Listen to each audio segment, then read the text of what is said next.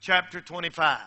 If someone beside you does not have a Bible, maybe you can share your copy of God's Word with them that we can see this scripture together today.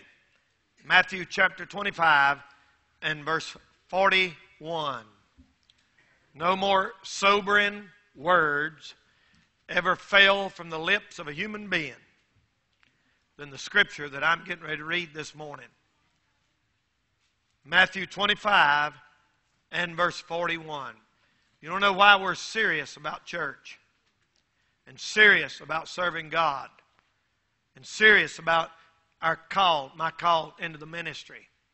It's because of this one verses like this. Look at Matthew 25, verse 41. Then shall he say also unto them on the left hand, Depart from me, ye cursed, into everlasting fire, prepared for the devil and his angels. I want to preach this morning on the subject, why there's a hell.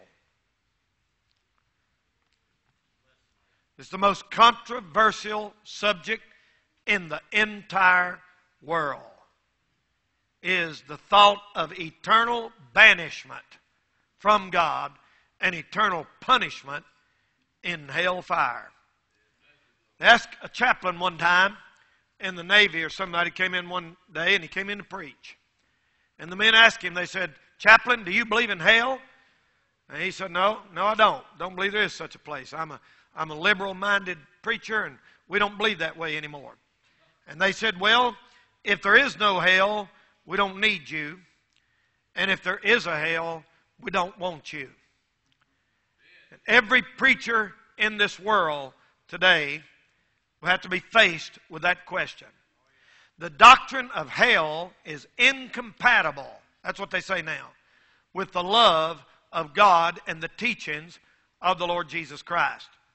The problem is the doctrine of hell is a teaching of the Lord Jesus Christ. Jesus Christ preached on hellfire. There's no avoiding it. There is no getting out of it.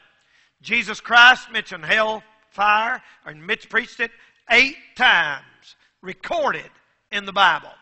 You know how long his ministry was? A little over 3 years, 3.5. That means almost at least twice per year, the Lord Jesus Christ gave a dissertation or a message about hell. Now, we're living in a time when more and more preachers are not preaching about hell. If a preacher does not preach about hell, it's for one of 2 reasons. He either don't believe it's real, or else he knows it'll offend people and you can't get a big crowd and their money that way. One of them 2 reasons. You cannot be a preacher of the Bible and not preach about hell. It's impossible. It cannot be done. One man said, well, I'm not called to do that. Well, you're not called to preach then. If you're called to preach, you're called to preach the Bible. I don't enjoy it. I don't like it. I wish it wasn't there. As a matter of fact, the Apostle Paul said in Acts chapter 20, he said, I cease not to warn everyone day and night with tears. We ought to be able to preach on hell with a tear in our eye. You don't want to hear a preacher preach on hell like he's glad people are going. I'm not glad nobody's going. But the odds are this morning there's people sitting in here today that's going to wind up burning in hell forever and ever and ever. I don't like to think about that. My heart is broke for you this morning if you're not really saved. What kind of a preacher don't preach on hell? One preacher said, well, we just love Jesus and we follow the teachings of Jesus. He's the one who taught hellfire. Jesus Christ coined the phrase hellfire. There is no such thing as a preacher following Jesus Christ who does not preach on hellfire. There is no such thing. That would be a good question to ask all the preachers in this town and community and country.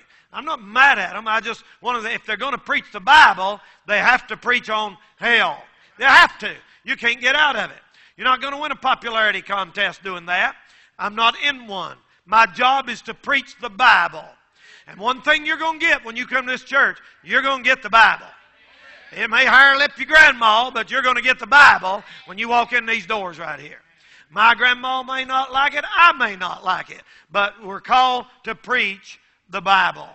Ladies and gentlemen, I'm going to preach on why there is a hell. You know, an atheist don't believe in God for the same reason we do. You know, ask atheists, why don't you believe in God? And they'll say, because if there was a God, He wouldn't have made a mess like this with all the suffering and mess we got in the world. And that's really a logical argument. But now we do believe in God for the very same reason. We do believe God made it, but He didn't make it like this. There's sin, and now it's under a curse, and that explains why there's a mess. God didn't want it. God didn't create it like this. Man sinned, God, and that's the only real explanation for the whole world and people even being here. And air and thoughts and musical notes and everything. It couldn't have evolved. There's got to be a God, y'all. There's got to be. It couldn't have just popped out of nowhere. And if there's a God, He made it right. And sin caused it to get messed up. And then God says, I'll take responsibility, sends His Son down, and dies on the cross to absolve us from sin, to get us out of here. That's why the world's in the mess it's in. Ladies and gentlemen, I preach to you this morning from a broken heart.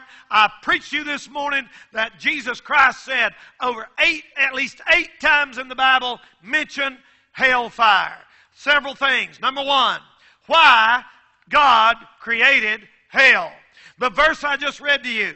Why God created hell. Now, the Bible said hell was not made for us. Hell was prepared for the devil and his angels. God, knowing the devil would never repent, could never get right, made hell so that the devil and his angels that he took with him when he fell will wind up in this place. Hell was not made for you and me. If you go, you'll go as an intruder. You'll go to a place that wasn't prepared for you to start with. You'll walk over the blood of Jesus Christ and spit in the face of God and walk by the cross and drop in hell. That's what will happen to you. God never made hell for them. I heard a man say one time, he said, well, if hell's real, how come the New Testament writers don't mention it? They do. Every single New Testament writer mentioned hell. You say, no, they didn't. Paul didn't. Well, let me tell you what Paul said. Paul himself said over in the book of 2 Thessalonians, in flaming fire, taking vengeance on them that know not God, the Lord coming back. When the Lord comes back, Paul himself talked about in flaming fire. Now, the Bible does talk about it. The Bible does talk about it. 2 Thessalonians chapter 1, verses 8 and 9, the Apostle Paul said, flaming fire. Peter, in 2 Peter 2:4, said he cast not the angels that sin, but cast them down to hell. James, in James chapter 3 and verse 6, said the tongue is set on fire of hell. The beloved apostle John. Somebody said, well, John, the beloved John, he just wrote John the love book and John 3:16, and he didn't tell. Oh, yes, he did. He wrote the book of Revelation too. And the book of Revelation, John said, whosoever was not found written in the book of life would be cast into the lake of fire. Jude, in the book of Jude, chapter 1 and verse 7, said that the inhabitants of Sodom and Gomorrah are, present tense, suffering the vengeance of eternal fire. Ladies and gentlemen, hey, you asked us why we run buses? Because there's a hell. You ask us why we support missionaries? There's a hell. You ask us why we fast and we preach hard? There's a hell where people go and burn forever and ever and ever according to this book. You say, I don't believe it. You don't believe the Bible. You're taking a chance nobody in Las Vegas would take. You've never been dead, and you don't know nobody who has been dead. The only other person who is an authority on it, who has been dead and come back, is the Lord Jesus Christ. And He told us that it's there.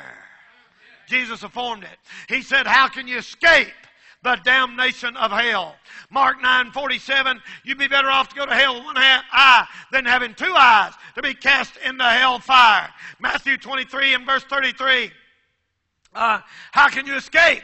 Luke 16 and verse 23. The Bible said the rich man lift up his eyes in hell. The Jehovah's false witnesses say that's a parable. Jesus never used personal names in a parable.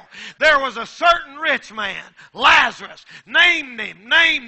And a beggar, or the rich man, and then the beggar named Lazarus, and the rich man was rich, and Lazarus ate the crumbs that fell out from under his table. Ladies and gentlemen, it was no parable. He said the field is the world. This is that. The seed is the Word of God. And he explains what everything is, but when he gets to the fire, he don't say the fire represents something. He said the seed is the Word. The world, the field is the world. When he gets to the fire, he don't say nothing. You know why? Because the fire is fire. Jesus affirmed it. Jesus Christ said there is a hell. There is no doubt about it. Matthew 16 verse 18, the Lord said, on this rock I'll build my church, and the gates of hell shall not prevail against it. Matthew 5 and verse 29 said, fear them which cannot kill the body, but after that have no more they can do, but fear him which can destroy both soul and body in hell. Hell is not the grave. Hell is not the grave. Are you listening to me? One man said, well, hell's just a grave, and they think they're smart because they went back in the Old Testament and found Gehenna and Sheol and Tartarus and Hades. And they get all confused. They don't even know the English. They sure don't need to be trying to study Hebrew and Greek. And the Hebrew teaches there's a hell, the Greek teaches there's a hell, and the English teaches there's a hell. The Bible teaches there's a hell. It is not the grave. See, the Lord said, fear not. Don't be afraid of somebody that can just kill your body and can't do nothing else to you. All they can do is kill you.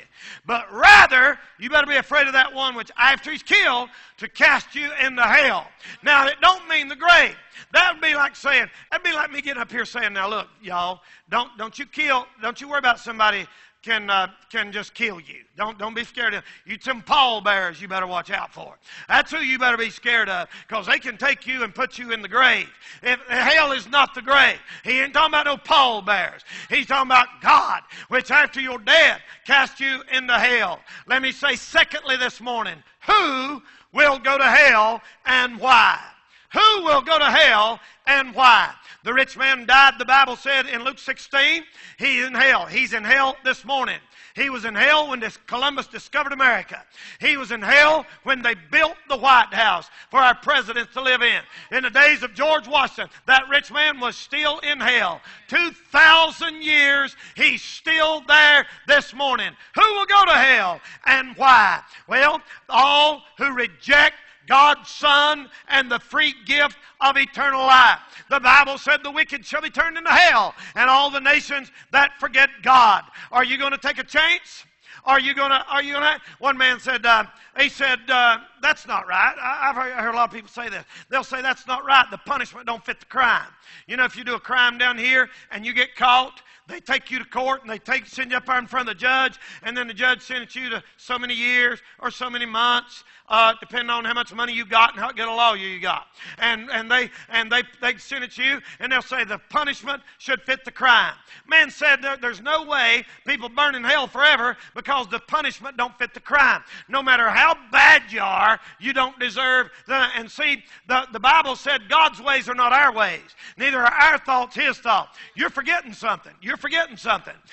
When you sin against God, you are sinning against an eternal being that will never, ever, ever die, and an eternal sin on your record.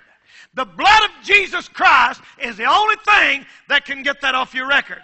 Suffering don't get that off. No matter how long you suffer. That record, if the blood don't, it never gets paid for. That's why you stay in hell forever. You don't ever get it paid. The debt is never paid. I tell you what, I'm glad I'm not going to hell, y'all. I'm so glad, I'm so thankful that the Lord saved me. Glory to God, I don't have to go. And you don't have to go. He loved you. People say, well, God, that's incompatible with the love of God. Hold on just a second. If He loves that much, He hates that much. If He loves righteousness, He hates wickedness. We're not capable of hating sin like God hates it. We can't see it through His eyes. Listen, if there were not a hell, God's Son would have never had had to die on that cross. Hey, let's get in the bus ministry. Let's reach some people. Let's give out some tracts. Let's honor God so they won't have to go to hell when they die. Listen, people may go to hell from this area, but it shouldn't be Shining Light Baptist Church's fault. Their blood shouldn't be on our hands, bus workers. Their blood shouldn't be on our hands, Sunday school teachers. Their blood shouldn't be on our hands. Tell your neighbors. Tell your friends. Give out some tracts. Get in the bus ministry. People's going to hell without God. Number 3, the torments of hell. One man said, now you're going to run people off. Listen, what kind of preacher would I be or person if I saw your child and there's a rattlesnake coiled up right here, reared back to strike, and I saw your child just playing around over here, and I said, well, I don't want them to feel judged. I think people should make their own decisions whether they want to stay around rattlesnakes or not. I want them to like me. That's a sorry bunch of preachers we got in the pulpit today. They won't come back if I warn them about that snake. Money, money, money, money, money is what's driving an outfit like that. The torment. What if I saw you getting ready to run out in front of an 18-wheeler truck down? You know what I'd say? Whoa! Stop! No! Don't do it! If I'm half a man, that's what I'd do. We're guilty of being a criminal if we refuse to tell people there's a hell. You say, well, you can't win people like it. Our job is to tell them the truth. You'll never win nobody saying, well, come to our church. We'll make you feel good. Did you know the goal of most preachers nowadays is to make people leave church feeling good about themselves? Do you understand that you don't always leave church feeling good about yourself? You ought to walk out of here sometimes saying, Lord have mercy, God have mercy on me. Help me to do. You ought to. We all need to. Amen. Once in a while, we ought to leave thinking we ain't fit to shoot. We ought to do better. Now, listen, brother, I'm here to tell you there's a hell. There's torments in hell. If you're saved, you ought to shout every day of your life. Thank God you ain't going to burn. Everything else might be bad. Things might be bad at the house. Your marriage might have blown up. You may have cancer. I don't know, but at least you're not going to hell. You're not going to hell, you can shout every day of your life. There's a boy up in Canada worked on these oil rigs. And there was 12 men working on an oil rig in Canada, and there was an explosion. And it blew that chemical all over them, and everybody got on fire. 3 of them burned to death. And this one survived. And he went to church one night and heard a preacher preach like I'm preaching to you this morning. And that boy wore a body suit. He wore a body suit. That means all the flesh he had was hands and his face. His nose was burned off. And he kept himself completely covered because he wasn't nothing but scars. That's for people. That's for you people that are you pacifists who says God wouldn't let nobody burn. These people burning right now. Down here at the hospital in Winston-Salem. These people got burned in car wrecks last night. This boy said, preacher, I believe in hell. He said they couldn't get it out. He said they gave me morphine. They put every drug known to man in my body. He said I was in hell for 3 months. I felt the flame. I felt the fire. He said God wouldn't let nobody burn. He let that guy. He let him burn 3 months. Well, I just don't believe in a God like that. Well, suit yourself. Now, you know where that's going to get you? You think that's going to change anything? You think he's going to change his mind because you don't think it's fair? Who are you to decide what sinners get and what they don't? Who are you to make the rules of the universe?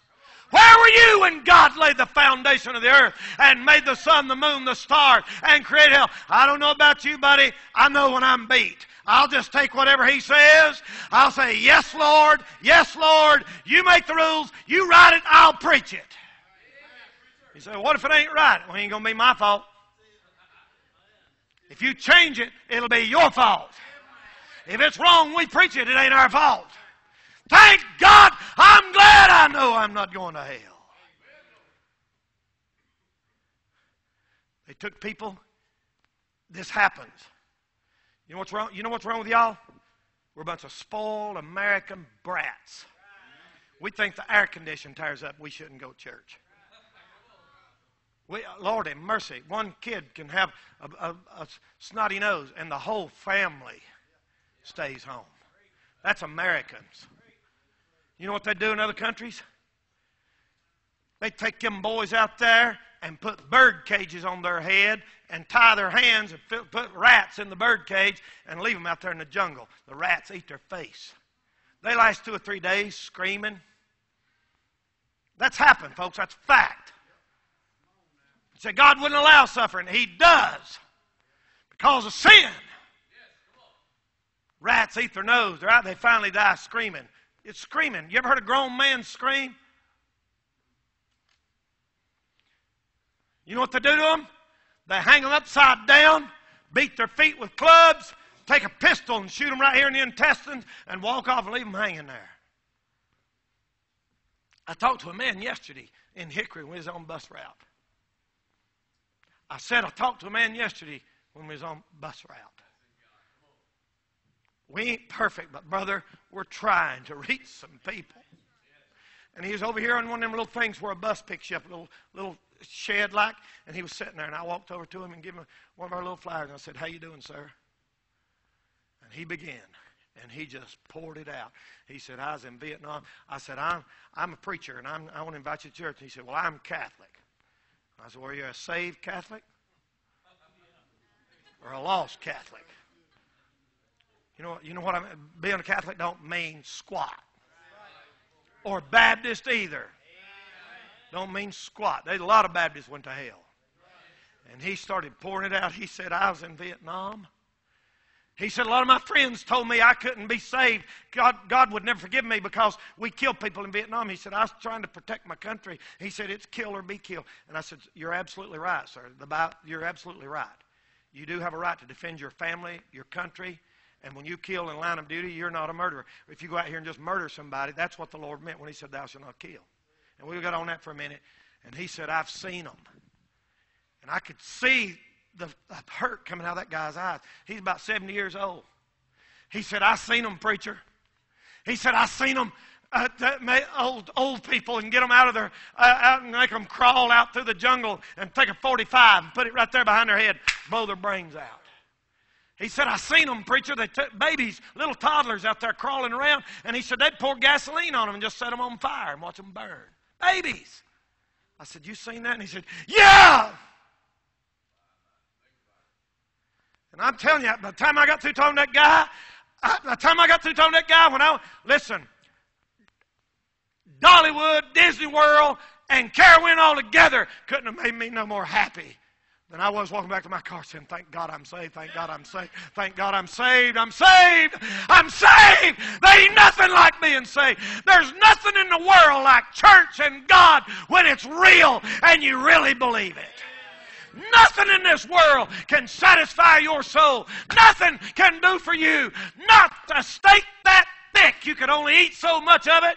But thank God when He's down in your soul and you have peace when you lay down at night and you know your name's up there in heaven. Glory to God, people. It don't get no better than that.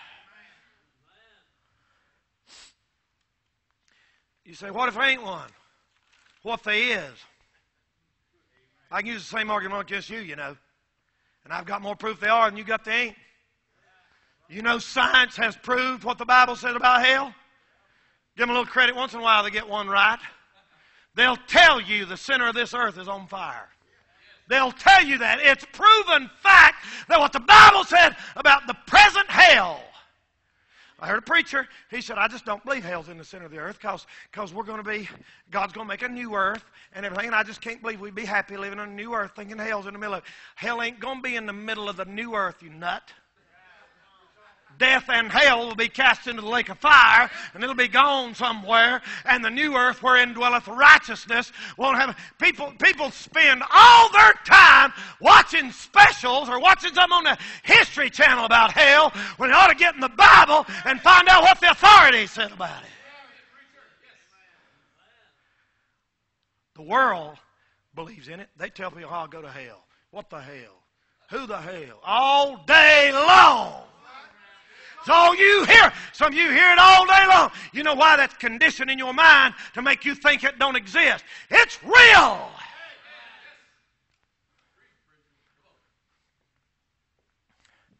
Man, the preacher come out one day. This big old guy come out back when they put gas in the car, a little preacher about that high. And that guy come out and he said, man, it's hot as hell out here today. And that preacher got out and held his hand. He said, I just want to say I'm so glad to meet you. It's so unusual to meet somebody that believes in hell. I said, what are you talking about, man? And he wouldn't let go of his hand. He just held on to it. And the guy was trying to jerk away. Are you crazy or something? He said, and really, a lot of people don't believe it's hot like you just said it is. Man, that guy was in a mess. You talk about sweating. Brother, the world makes a joke out of it. It ain't no joke. It ain't no joke. Why do you think the devil takes Bible words like that and tries to make them cuss words? Hell ain't a cuss word. It's a place. You can use it in the wrong way and make it bad language. Like damn, in other words. I'm telling you this morning, ladies and gentlemen, people, let me just say this. Everybody look at me. Let's be real here just a second. If what I'm telling you this morning is really true, and I say that believing it in my heart, I say if to give you a chance to debate it in your head. If what I'm telling you this morning is really true, nothing else really matters. Nothing else really matters. Except you say, you can live in the nicest house, have 10,000 pleasure, drugs in it, and you'll live that long. And then you'll live forever and ever and ever and ever and ever somewhere. That's 80 years. That's forever and ever and ever and ever and ever and ever and ever and ever. That's 100 years, and it's going to be gone. You're going to be dead, y'all. We're all going to be dead. We're not going to be here long. One of these days you're going to say, I remember old Danny used to preach. I'll be saying, where's old so-and-so? I don't know. Really, we're just passing through. We're not here long. Nothing else really matters than getting somebody saved. We need some soul winners around this church. Some of y'all's a backslid. You ain't doing. I'll get in. We're going to talk about some other stuff tonight. We need some people who have a burden for some sinners. You say, I want the church to grow. I don't want to steal people, other churches' members. We need to get sinners. That's what got me. Rock music and blue lights flashing and smoke coming out of the altar didn't faze me. I already had that. We had a band. Number 4, how long will hell last? This present hell will last to the end of the millennium, which is at least 1,007 years from right now. When people die right now, their soul goes immediately to hell if they're not saved. Paradise was moved when Christ died, arose again, and paradise is now in the presence of God. If you die and you're saved, your soul goes to God, your body goes a hole in the ground, and your spirit returns to God who gave it. If you're not saved and you die, your soul goes to hell. It wasn't ever moved. Still down there. Your soul goes to hell, your body goes a hole in the ground, and your spirit returned to God who gave it. Ladies and gentlemen, how long will that hell last? To the end of the millennium at the great white throne judgment. Number 5, what will happen at the close of the present hell? The Bible said, death and hell deliver up the dead which were in them. All the people that have died, all throughout eternity, from way on back, whose souls are in hell. It's just like right now. I don't know why you'd have a problem with that. It's just like right now, if you go out here and commit a crime, you know what they're going to do? They come out and arrest you. You don't go to the penitentiary right then. Where you go? The jail. You go to jail. Some of you nodding your head. We got a bunch of them around here, let me tell you. I wouldn't try nothing if I was you. We got some rednecks that can take care of you. But anyway, if you've ever been at the court, you go to jail. You don't go to court. They say, well, you can't go to hell till you're judged. That's wrong. You're judged when you leave here. You're already judged. You're judged the second you die. Before you die, you're already judged. So when you die, you go to hell, right? Then Judgment Day at the end of the millennium, God's going to say, bring them in here. And they go in there and they get you out of your jail cell and they bring you before the judge. He hears your case and then they take you and put you in a penitentiary. That's the lake of fire. This present hell will one day be cast into the lake of fire. You say, I do not believe it. Now what you're saying is the whole Bible is wrong. One man said, I believe in heaven but not in hell. The same Bible. One man said, well, hell is symbolic. Is heaven symbolic? You say, hell don't really mean hell. Heaven really mean heaven? Now, I'm telling you, you can't have it both ways. You either believe it or you don't believe it. You say, okay, I don't believe it. What? See where that gets you. See where that gets you. You either believe it or you don't believe it. If it's true, nothing else matters. If it's not true, there ain't no truth. Everybody's guess is as good as anybody else while we're here. Now listen, you can go to college 6 years and ain't going to hear nothing like what you're hearing right here this morning. You can watch TV preachers, you're blue in the face and never get what you're getting here this morning. You know what you're getting? Bible preaching and God's Spirit with common sense. Number 6, the lake of fire is a place of no return. Revelation 14:11. The smoke of their torment ascendeth up forever and ever. You say, well, God wouldn't let them do millions and millions and millions of years, would he, preacher? Hold it. There ain't no millions and millions of years. There ain't going to be no time. It's always now. See, when the Lord said time shall be no more, you know he created time. There didn't used to be no such thing as time. God was in eternity. Then he made time. Now we can't understand that. Ask the Lord to give you, to open your head, brain. There wasn't no time. You know how dumb evolution is? It believes time evolved. That'll cook your brain, brother, if you think about that for about an hour. Time evolved. They also believe that darkness and light evolved, and it just so happens you need to sleep about 8 hours every night. That's all accident, if you believe what they teach at college. You just happen to need 8 hours sleep at night, and it just happens to get dark that long. You better watch before you go out here and say, I don't believe the Bible. You better watch talking like that. You know what you're doing? You're looking for an excuse to sin. That's what you're looking for. When people reject the Bible, they have a moral reason. They want to live like the devil and don't want to have to answer to God. How long a lake of fire is no return? If a bird flew to the ocean. You've been to the coast, right? You Christians go to the coast. And went to the coast. You ever seen the sand down there, man?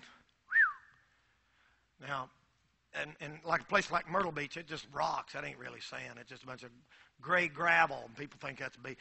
Go down to Destin, Florida, or Pensacola, Fort Walton. Brother, that sand's it's like flour, and it's white as sugar. You can hold 1 million of them in your hand. And one grain of sand, and turned and flew to the moon and dropped it. And flew back down here and got one more grain. And flew to the moon and dropped it. And moved every grain of sand on the coast of the United States. You have no less time to stay in the lake of fire. I was ironing shirt this morning and I put my hand, see if I felt that heat. Go on, turn that stove on. Let that thing get orange right. Let's see who in here can hold your hand on there. You can't do it. The bravest man in the country can't do it. You say, I don't believe it. Well, you're going to find out one day. You'll find out. You willing to take that chance? Number 7, I'm through. How not to go to hell. How not to go to hell. You know how you not to go to hell? Turn to Jesus Christ with all of your heart. Here today. Not tomorrow, not next week. Don't you wait. Don't say, well, I need to talk to my boyfriend. I need to talk to my body. I need to get some things in order. Do it today. You don't know. They've been a lot of people left church lost and died without God and went to hell. Lots of them. Millions of them. Millions of people in Cambodia and China and Vietnam and Guam and Japan and all those, and Africa and South America. And North, if you had to go to hell, you'd be worse to go to hell from America than anywhere. Sodom didn't even have a Bible, people. Sodom didn't have churches on every corner. Radio programs preaching the Bible. How not to go to hell. Repent and turn to Jesus Christ. By repent, I mean just turn to Jesus. Repentance don't save you. Calling on the Lord don't save you. You know what saves you? Receiving what Christ done for you on the cross. Watch.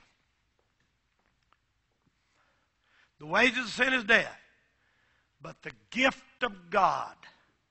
If I have a gift, I'm going to give Jeremy, all he has to do is receive it. I tell you.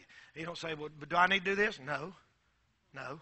I'm going to give it to you. It's a gift. That's what salvation is. That's what salvation is. Why don't you get saved this morning? Why don't you walk out of your seat and get down here and get saved today, not next week. You say, I'll think about it and I'll come back. Trick of the devil, you may be dead for next time we have church. The preacher went to see this guy in the hospital. And this guy, elderly gentleman, he went there and he said, Mr. So-and-so, are you saved? And he held up a big Masonic ring like that, and he said, that's all the religion I need right there. And the preacher said, but wait a minute, are you saved? He said, I told you, preacher, that's all the religion I need right there. He said, but have you been saved? He said, I don't have to worry about it. I got my religion right there. And he left. Several days went by. They called for the preacher. They said, that man wants to talk to you. He walked back in that room. There laid that man, breathing his last breath. And he began to scream. He said, help me. Help me. He said, and the preacher was saying, believe on the Lord Jesus Christ. Believe on the Lord Jesus. He said, God, get my feet out of this fire. God, I'm burning. God, I'm burning. God, get me out. And died like that. He went out. He's gone. Say to get saved. I don't know if he did or not. I hope he did. I hope he did. But there's people die like that every day. There's somebody going to die in this town today and die without God. And they never get another chance. You know why there's a hell? God made it for the devil and his angels. You say, well, it's God's fault. Not so fast. He let his son come down here and die so that nobody had to go. But it's your choice. Let's stand by our heads for prayer. Nobody's talking. Nobody's moving. Do not talk. Bow your head, please. You might disturb somebody that God's dealing with. Do not move. God, speak to your heart right now. Heads are bowed, eyes are closed. Heads are bowed and eyes are closed. Right now. Right now, ask yourself this question. Am I saved? You say, preacher, I don't want my kids tore. They need to be. They need to get it settled. Your kids need to get it settled. They need to. You say, I don't think kids ought to hear that. Is it true? If it's true, they need to hear it. If it's not true, what are we doing in church? We're crazy being in here this morning. You ain't got no third choice, man. It's either true or it ain't. And it is. Let's do everything we can to keep somebody out of hell. Maybe there's somebody here say, you know what, preacher?